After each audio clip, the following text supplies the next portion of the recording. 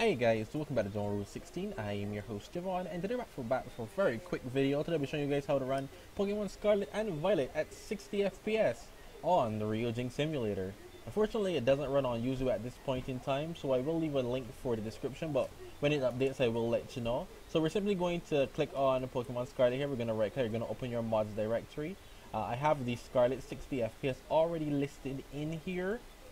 You're simply going to paste it in to this folder that it brings up, and we're simply going to go to manage cheats. We're going to click on manage the 60 FPS and hit save.